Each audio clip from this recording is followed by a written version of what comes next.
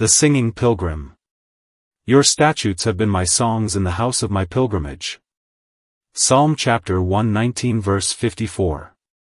The 119th psalm is said, by many, to consist of detached sentences and to be rather a casket of gold rings than a cane of united golden links, yet the position of this verse is somewhat remarkable, for the verse before it runs thus: horror has taken hold upon me because of the wicked that forsake your law.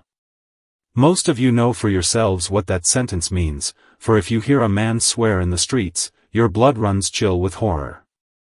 And when you think of what has been said by blasphemers against the person of our divine Lord and against the divine truths of revelation, you are horrified that men should have had the audacity to think, much less to say, such wicked things against the Most High God. David rightly said, "Horror has taken hold upon me," and then he added our text, as if he would say, "I am horrified that they should break the law of God and tread it under foot, for to me it is an intense delight. Your statutes have been my songs in the house of my pilgrimage. That which is their scorn is my song. What they count dross is gold to me. How can they treat such precious truths of God contemptuously?" He is horrified at the thought that what is, to him, the very soul of his life, and the life of his soul, should be to them a cast-off and a hate. Surely some connection is visible here. These rings are evidently linked to each other. It is well to notice the following verse. David writes, "I have remembered your name, O Lord, in the night, and have kept your law," as much as if he had said, "It is not always daylight with me, but when it is, your statutes are my song. My sun is not always above the horizon, but when it is dark with me and I am in trouble, I do not forget you.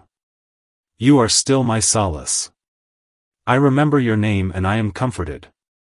If I may not see your face, it is a joy to remember your name, for they that know your name will put their trust in you. If I can but remember your name when my spirits sink, I shall have my soul stayed and upheld until the daylight shall again break in upon my spirit."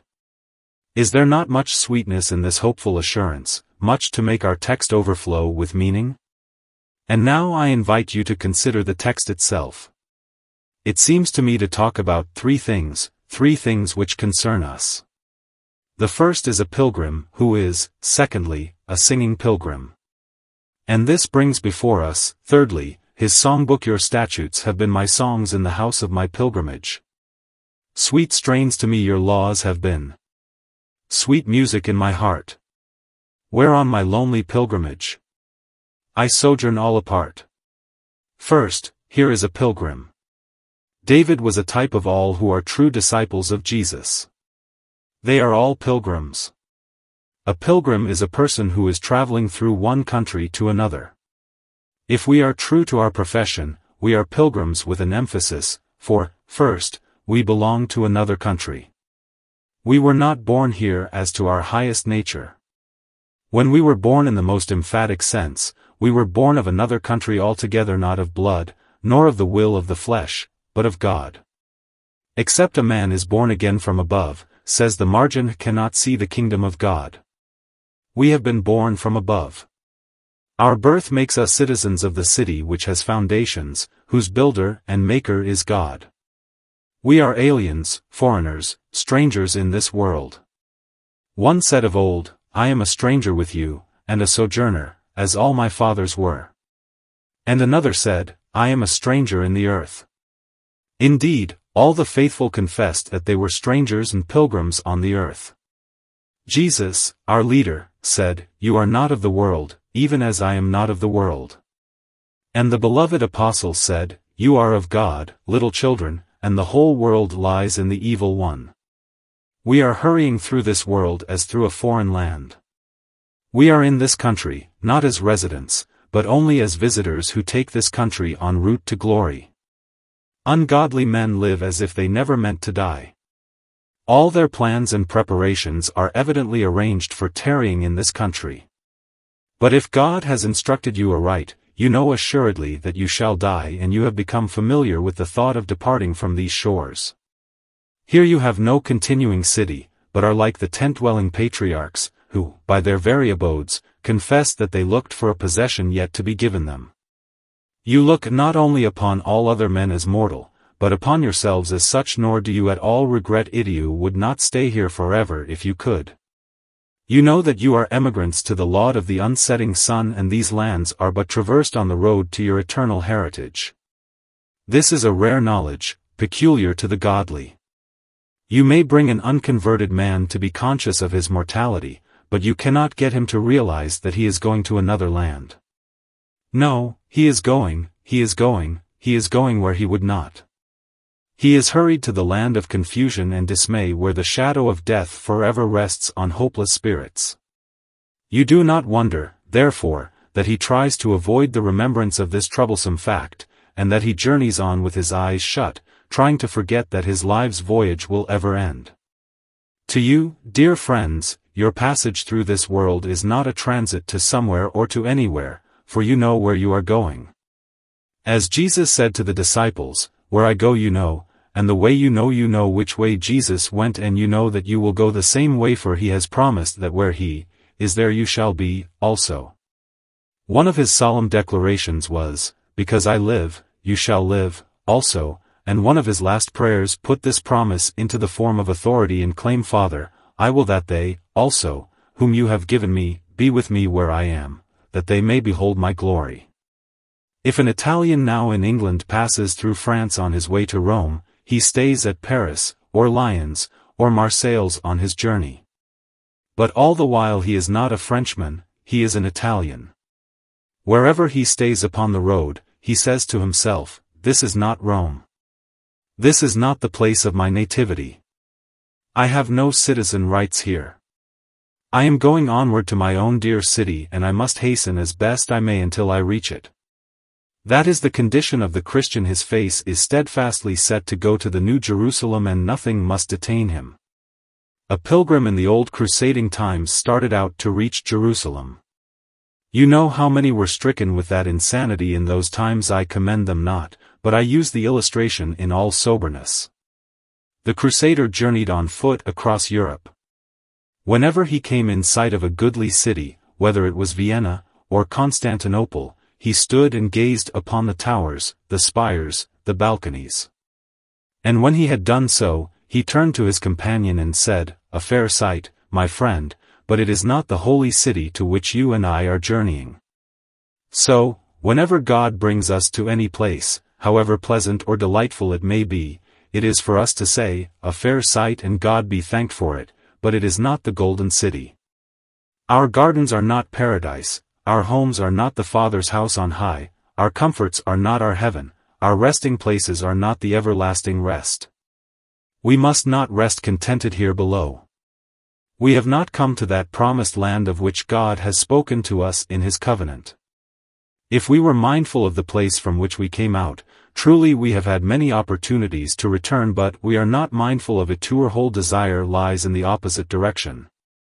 Our citizenship rights and civic privileges connect us with a city whose jeweled walls and shining streets are waiting for our coming. Our captain cries to us, "Forward! Beyond the river our possessions lie. In another land is our everlasting abode." We are, then, pilgrims born in another country, passing through this world to an inheritance beyond. A pilgrim's main business is to get on and pass through the land as quickly as he can. You will remember how Israel desired to pass through the land of Sihon, king of Heshbon, and Moses offered these terms: "Let me pass through your land. I will go along by the highway. I will neither turn unto the right hand nor to the left, only I will pass through on my feet." Sihon would not allow them to pass on these conditions, neither will the world grant us a similar privilege. The tribes had to fight their way, and so must we. All we ask is a road. We may also beg the loan of 6 feet of earth for a sepulchre, but all else we will forego if we may the better proceed towards our inheritance. Not how to stay here in comfort, but how to pass through the land in holiness is our great question. Sometimes a homesickness is upon us, and then we are weary of this wilderness and pine for the land which flows with milk and honey. We hear the inviting heralds and the songs of those who hold high festival in the palaces above, and we groan, being burdened, and long to end the days of this, our banishment. Let me go, oh speed my journey. Saints and seraphs lure away. Oh, I almost feel the raptures that belong to endless day. Often I think I hear the singing that is only heard above. Let me go, oh speed my going. Let me go where all is love. As pilgrims, it is true in our case that our relatives are not, the most of them, in this country. We have a few brothers and sisters with us who are going on pilgrimage, and we are very thankful for them, for good company cheers the way. It is pleasant when Christiana can take her dear friend, Mercy, with her, and when her boys, Matthew and James, can go and Mr. Greatheart with them. Though, if necessary, Christian must leave Christiana and all the rest behind if they will not go with him, still it is much more pleasant to see them going on pilgrimage with us. Yet the majority of those dear to us are already over yonder. If I may not say the majority by counting heads, yet certainly in weight the great majority will be found to be in the far country. Where is our Father? Where but in heaven? And where is our elder brother? Is he not there, too, at the right hand of God? And where is the bridegroom of our soul? The truest and best bridegroom with whom we are joined in a marriage union which death cannot sever? Where, I say, is the bridegroom of our souls? We know right well. And may not the bride desire the happy period of the home-bringing joyous marriage feast, the supper of the Lamb? Where our Father is and where Jesus is, must necessarily be our own country, and we are exiles till we reach it. If we have a clear eye for spiritual relationships, see what a host of our nearest and dearest ones have gone across the river, already, and are in glory. Multitudes, multitudes are there. We are come unto the general assembly and church of the firstborn, whose names are written in heaven. Let us, therefore, go on with great speed. Let us not think to tarry here, for our best friends and kindred have entered into their rest, and it becomes us to follow after them. And, you know, a man who is a pilgrim reckons that land to be his country in which he expects to remain the longest. Through the country which he traverses he makes his way with all speed. But when he gets home he abides at his leisure, for it is the end of his toil and travail. What a little part of life shall we spend on earth? When you and I have been in heaven 10,000 years, we shall look back upon those 60 years we spent here as nothing at all. We will think of their pain as a pin's prick, their gain a speck, their duration the twinkling of an eye. Even if you have to tarry 80 or 90 years in this exile, when you have been in heaven 1,000,000 years, the longest life will seem no greater than a thought, and you will wonder that you said the days were so weary and the nights so dreary, and that the years of sickness drug such a weary length along. Ah me, eternal bliss, what a drop you make of our sea of sorrow!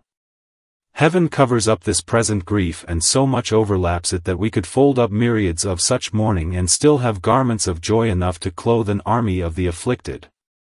We make too much of this poor life, and this fondness costs us dearly. Oh, for a higher estimate of the home country, with its delights forevermore! Then would the trials of a day exhale like the dew of the morning and scarcely secure an hour of sorrow. We are only here for enough time to feel an April shower of pain, and then we are gone among the unfading flowers of the endless May. Therefore let us not make the most of the least, and the least of the most. But let us put things in their order and allot to this brief life its brief consideration, and to everlasting glory its weight of happy meditation. We are to dwell throughout eternity with God. Is not that our home? That is not a man's residence into which he enters at the front door and in a moment passes out at the back and is gone, never to return, as though it were a mere passage from one street to another. And yet this is about all that believers do as to this poor world. That is a man's home where he can sit down at his ease and look on all around him as his own and say, "Here will I make a settled rest," while others go and come. No more a stranger or a guest, but like a child at home. Yes, this shows that we are pilgrims, because we are here for so short a space compared with the length of time we shall spend in the dear country beyond. One thing that always marks us as pilgrims is this, that we are treated by the people of this land as strangers. Different races of men reveal their nationality by their speech, their dress, their manners, and their habits. That which is perfectly natural in a Dutchman seems ridiculous to a Frenchman, while the customs of a Chinaman horrify a Briton. As we who are of the hill country pass through these lowlands, the people discover our foreign character and take a wondering interest in us, sometimes of a friendly sort, but more often of a hostile kind. They marvel from where we are and, as they cannot make us out, they often come to the conclusion that we are acting a part and are nothing better than hypocrites and pretenders. They, of course, are honest, and all who are not like they must be false and contemptible.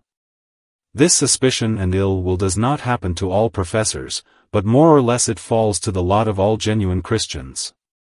They cannot be hid and yet they cannot be understood, for their life is hid. Gladly would they pass incognito through the land, but the men of the world will not have it so. They soon discover the pilgrim strangers and they think them very odd. I suppose they are so, if judged by the customs of the world. We do not drop into the ways and customs of the ungodly, for our Master said to us, "Have no fellowship with the unfruitful works of darkness, but rather reprove them." Therefore, in this world, the true Christian is as strange as a red Indian in Cheapside. People do not understand the saints, they cannot make them out, for they are constructed upon different principles from other men and often do things which men count foolish, unmanly, and absurd. The laws which govern them are not such as the world esteems. Hence it happens that the ungodly forge a strange name for a Christian, they cannot make heads or tails of him, and so they set him up in their chamber of horrors, and fix a nickname upon him. They declare right positively, "He is mad." Blessed madness. Another time they say, "He is a hypocrite." One cries, "It is cant." Another, "It is fanaticism." Those are all expressions by which the world shows that it cannot make us out. Are you surprised when they use such titles? You ought to be very much surprised if they do not use them. If the utterly worldly man says, "I perfectly understand you," then say to yourself, "Then I am like you, for if I had been different from you, if God's grace had given me a different way of thinking, you would have been sure to find fault with me." Oh, never be afraid of the world's censure, brothers and sisters. Its praise is much more to be dreaded. When Socrates was told, "Such a man speaks well of you today," the philosopher was by no means gratified, but concluded that he must have done something amiss that such a fellow should speak well of him. Take censures out of a foul month to be your highest praise, but praises out of such mouths are worse than abuse. We are strangers, speckled birds, curious creatures, beings that are twice born, who have a new life which is an enigma to ungodly men. The wind blows where it wills, and you hear the sound thereof, but cannot tell from where it comes, or where it goes. So is everyone that is born of the Spirit. He is an unaccountable person. You cannot tell from where he comes or where he goes. He who finds redemption and eternal life in Jesus is judged to be a strange, out-of-the-way being. He who looks for his happiness in the world to come is made, thereby, a pilgrim, and that is to men of this world a sort of gypsy life, fictitious, romantic, absurd and unpractical. We who are, indeed, such, accept our appointed condition and the scorn which often comes with it. And from now on we break loose from bonds of time and sense to seek another country that is, a heavenly.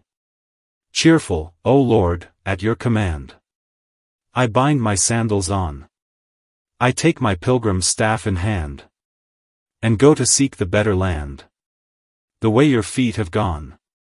2. But now, secondly, according to our text, the believer is a singing Pilgrim. Your statutes have been my songs in the house of my pilgrimage.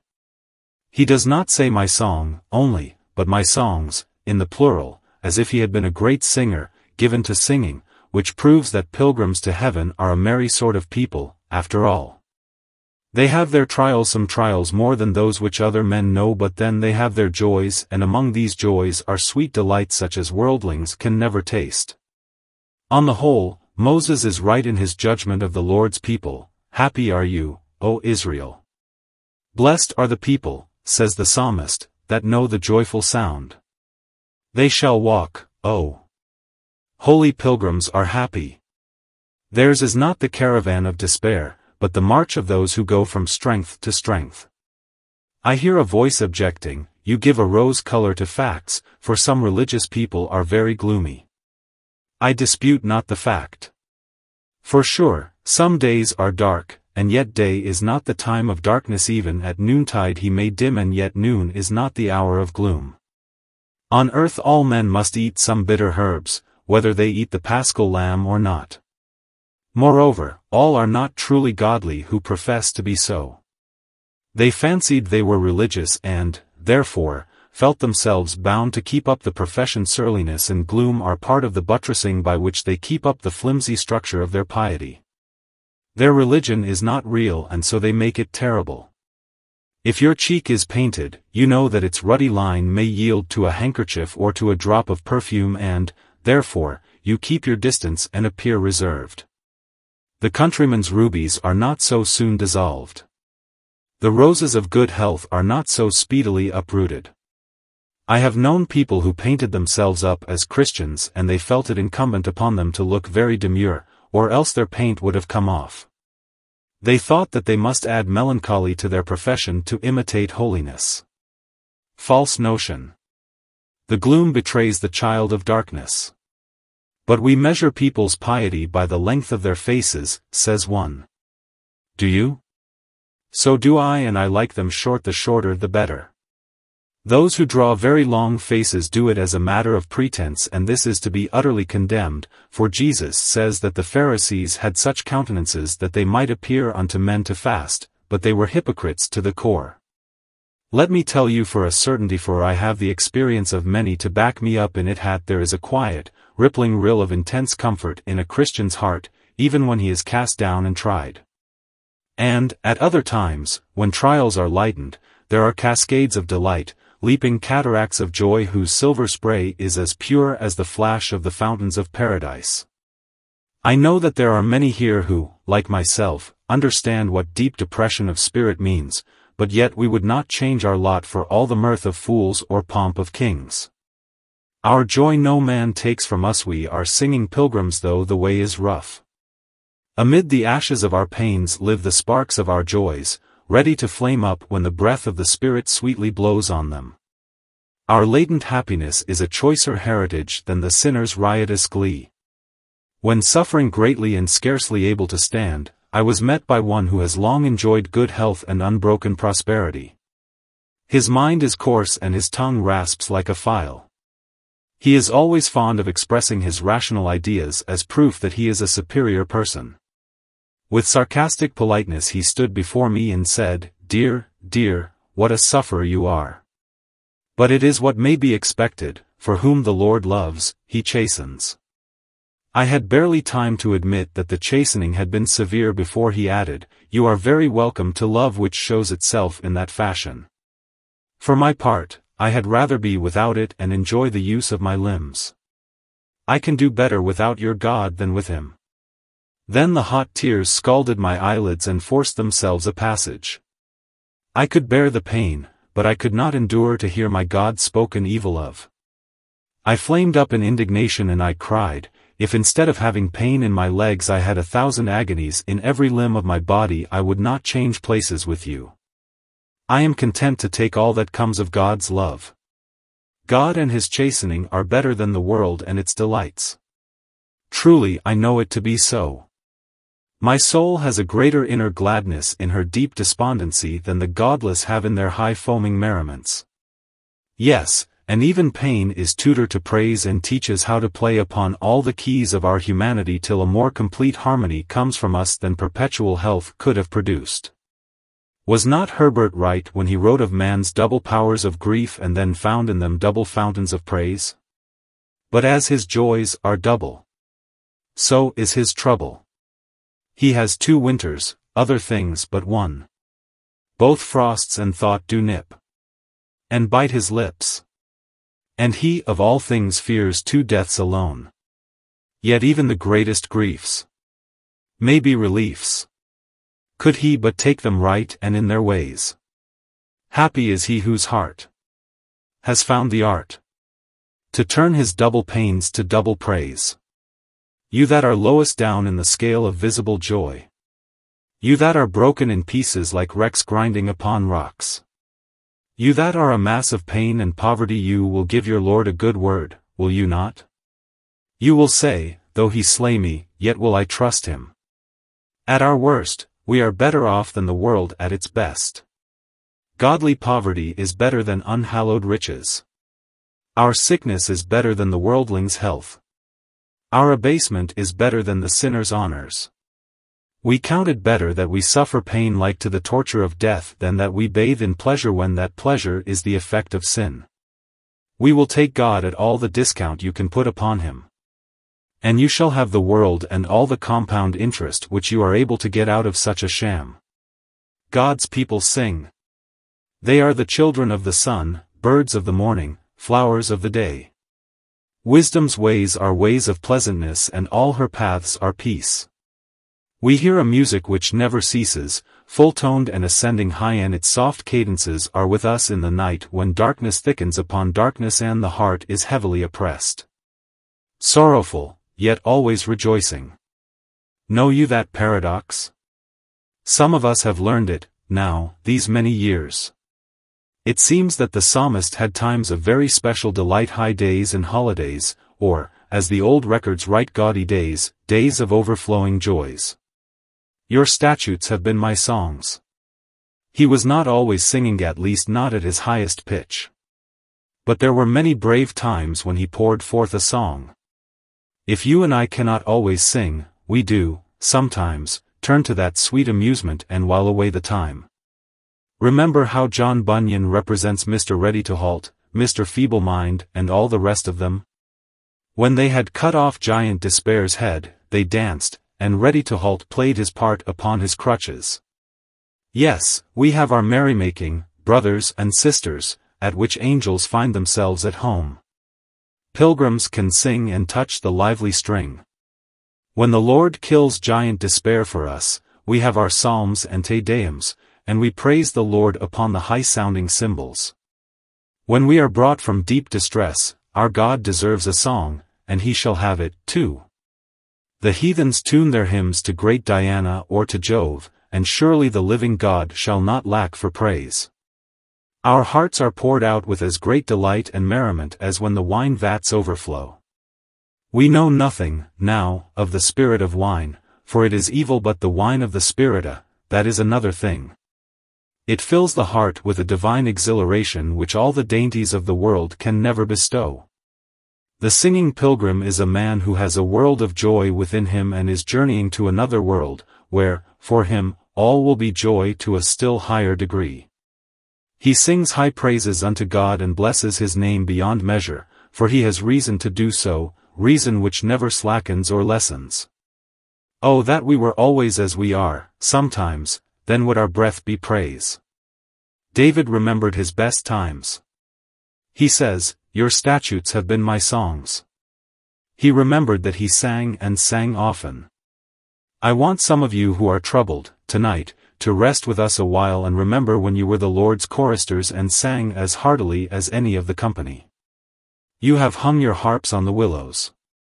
That is a bad thing to do, but it is better to hang your harp on the willows than to break it, for it may be taken down and used again for the Lord's glory. Jesus, who has a tender heart for mourners, will see you, again, and your heart shall rejoice. Think not that the past has devoured all your happiness. Hope lives, peace abides, and joy is on the wing. Recall those sweet songs you loved to sing. Recall them, I say, and find in them arguments for renewed praise. If you cannot graze in the pastures of delight and feed upon new joys, ruminate upon the old ones and get from them rich nutriment for praise. Think of happier days, and be happier. Listen to the echoes of your former psalms and begin to sing again. The thing that has been is the thing that shall be. The Lord has been mindful of us, he will bless us. The psalmist bears his testimony that though, now, he may be mourning, yet he did once sing. I wish that Christians, whenever they feel discouraged and doubting, would not begin telling everybody, oh, I am bowed down, without also saying, I was not always so. For years I was free as a bird and did not envy an angel. Nor shall I always be sorrowful. I shall wear my plumes again and fill the air with my songs. I am not going to be always bowed down. I have sackcloth on my loins today, but I remember when I was dressed in silken apparel and rejoiced before the Lord. My sackcloth will not last long. Weeping may endure for a night, it is the time for dews. But joy comes in the morning. That is the time for sunlight and for birds singing, and so it will be with me. Recollect what you used to do, dear friend, in the heyday of your faith, and tell others what you used to do, that they may not think you have always been a knight of the rueful countenance. Do not let the hill Mizar and the Hermonites be quite forgotten. When deep calls unto deep, say, I will remember your former loving kindnesses and joys long past, and so will I put my trust in you. Well, may every pilgrim to heaven be a singing pilgrim, because he is getting, every day, nearer to the land where it is all singing. There are many delights in heaven, but the main thing about heaven is the adoration of God. Oh, if I might once adore with my whole being, I would never ask to do anything else, forever, but to melt away in reverent worship of the blessed God. Oh, what singing that will be, when you will sing your best, your heart made perfect to sing worthily in accord with the place and theme. Oh, for the music which is all harmony and no discord. What music that will be when all the dear voices which have been hushed, which we can hardly think of, now, without a tear, will all ring out clearly the praises of God, when all the myriad voices that have gone before will join in full chorus, when all shall be perfect and all shall be there and shall praise God forever. Come, pilgrim, sing, for you are going to sing forever. Now, rehearse your blessed anthem. Sing unto the Lord now, since you are to sing unto the Lord world without end. Such songs have power to quiet the restless pulse of care, and come like the benediction that follows after prayer. And the night shall be filled with music, and the cares that infest the day shall fold their tents, like the Arabs, and as silently steal away. 3. Now, I must come to a close, for time admonishes me, and the last head was to be the A11652. Your statutes have been my songs in the house of my pilgrimage. The Bible is a wonderful book. It serves 1,000 purposes in the household of God. I recollect a book my father used to have, entitled, Family Medicine, which was consulted when any of us fell sick with juvenile diseases. The Bible is our book of family medicine. In some houses, the book they most consult is a household guide. The Bible is the best guide for all families. This book may be consulted in every case, and its oracle will never mislead. You can use it at funerals. There are no such words as those which Paul has written concerning the resurrection of the dead. You can use it for marriages. Where else can you find such holy advice to a wedded pair? You can use it for birthdays. You can use it for a lamp at night. You can use it for a screen by day. It is a universal book. It is the book of books and has furnished material for mountains of books. It is made of what I call Bibline, or the essence of books. I am preaching to you tonight as a man without books. I cannot get at any of my books, for they are all packed away. But I have a library here in having this one volume, which is, in fact, a number of books bound together. This one book is enough to last a man throughout the whole of his life, however diligently he may study it. It seems that David, when he was a pilgrim, used the part which he had of this blessed book as a songbook. It was nearly all history. What could he find to sing of there? He sang the wars and victories of the God of Israel. You and I have a bigger book than David had. Can we say that, as pilgrims, we use this blessed book for songs? Truly we ought to do so, for this is the book that started us on pilgrimage. The blessed teachings of this book, sent home by the Holy Spirit, made us flee from the city of destruction and made us seek the road that leads to eternal life. We sing about this book, for it is perfect, converting the soul. It turned our feet from dangerous ways of folly, sin and shame. By the lessons of this book, Grace taught our soul to pray, and made our eyes overflow. And, therefore, we sing of the gracious statutes of the Lord. We use this book for a songbook, as pilgrims, because it tells us the way to heaven. We often sing as we come to a fresh spot on the route and bless God that we find the road to be just as we have read in the Waybook, just as our Divine Master said it would be. Well, may we sing a song of gratitude for an infallible word. We love this book because it speaks of other pilgrims who have gone this way. It is a book full of stories of the worthies of old, of whom it tells us. Once they were mourning here below, who wet their couch with tears. They wrestled hard, as we do now, with sins, and doubts, and fears. It is very delightful to us to read and know how they conquered and to learn that all true pilgrims who keep to the high road will conquer. So we sing of Gideon, of Barak, of Jephthah, of David, and, above all, of the great prince of pilgrims who went that way. We love this book because it describes the life and death of the Prince of Pilgrims, even our Lord Jesus. Many a sweet song we get concerning him, as we rehearse the story of what he did and suffered for us here below and what he is doing for us now. This book tells us the privileges of pilgrims, both here and hereafter, and of the care which the Lord of Pilgrims shows towards all who seek the better country. Best of all, if better can be than what we have said already, we love this book because it tells us of the place to which we are going. Oh, how it paints that city, not in many words, but in suggestive similes.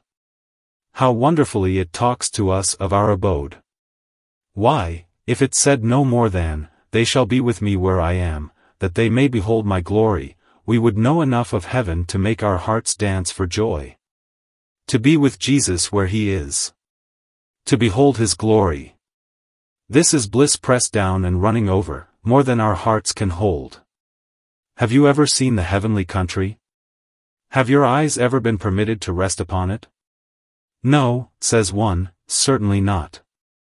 Eye has not seen, nor ear heard. A very nice text, brother. Go on with it, go on with it. You may make God say what he does not mean if you quote only half a text. He says, "Eye has not seen, nor ear heard, the things which God has prepared for them that love him, but God has revealed them unto us by his Spirit."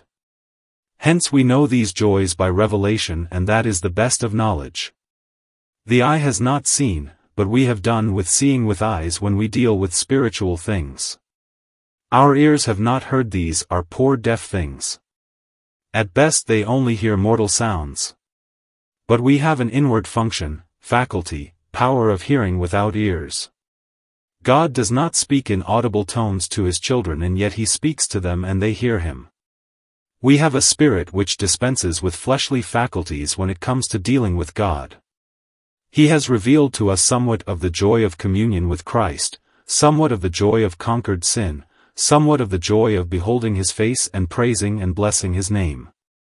We know, already, somewhat of the joy of being made like he and one with him, and all this sets our feet on the top of Mount Clear and puts the telescope to our eyes. And if our hand is steady, as, thank God, sometimes it is, we see the city and we long to enter it. Your statutes have been my song in the house of my pilgrimage, because there I read of what is to be my home when pilgrim days are over and I shall see the Master face to face. Now, dear hearers, do you sing out of this holy book? A country may be judged by its songs, and so may an individual. Do you sing the Song of Songs? Are God's statutes royal music for you?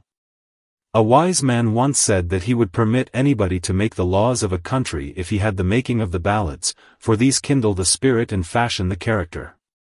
What do you sing, brothers and sisters? What do you sing? I leave that question as a heart-searching one. What do you sing? Or are you one that never sings at all? Poor soul, how do you live here, and where will you live hereafter? Where must non-singers go? God give you a singing heart, and may you sing unto the well-beloved a song touching the well-beloved, and keep on singing it till the day break and the shadows flee away. God bless you. Amen.